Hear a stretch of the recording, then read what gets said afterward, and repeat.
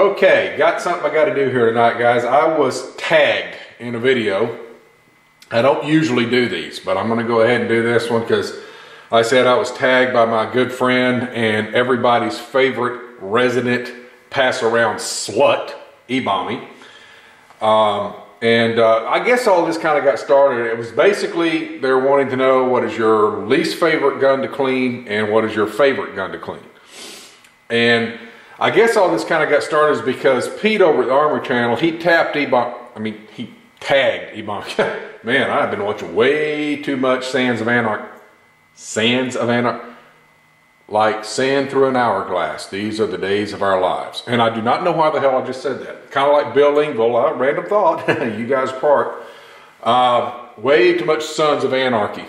Love that show. Anyway, already stoked for next season. Anyway, back onto it. Pete tagged E-Bommy to do this. And so I thought I would go ahead and pay it forward, and we're going to go ahead and tell you about the ones that I love and hate to do. Now, my least favorite gun that I have to clean has got to be this Henry.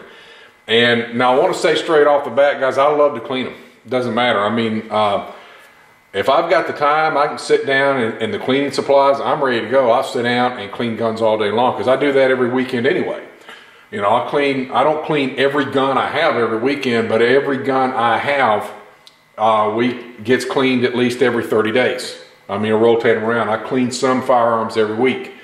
And so that's just a habit I got into. That's an old Marine Corps habit from way back. And I still continue that today. And even if I don't fire them, I at least take them apart, wipe them down, and put fresh oil on them. That's just what I do, okay? So at any rate, my least favorite is probably this Henry. And the reason why is because whenever you clean this, and these are unloaded, I mean, like with this one here, in order to punch the bore, you really have to go from the muzzle end of it in order to punch the bore, and you can't really get back into it the other way unless you take all of this out, which you can do, and you can take it all out. And when you take all the mechanism out, this comes out, and you can go this way if you want to, and that's fine. It's a lot of hassle. It's not necessary so much because it is just a 22. It is kind of a pain to do. So this is kind of my least favorite to do. My favorite, I guess, would be almost any pistol I have, and I got this SIG out here to show it because I love cleaning these. And I gotta show you this one more time, guys. Y'all have heard me talk about this stuff. I'm telling you, EZOX. Now this is what I use on the outside of these. My favorite supply is still the TW25. I'm a Milcom fanatic. I still love that stuff, but this EZOX on the outside of these, my gosh, just look at how amazing that freaking thing looks. I have never seen a SIG slide look that good. And this is because I use that EZOX on the outside.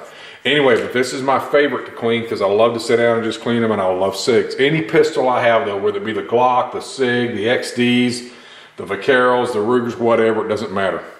But anyway, least favorite and favorite, so that's it. So who am I going to tag in this one? You know, kind of thinking of it. Throw it out to Paul Hasman 440.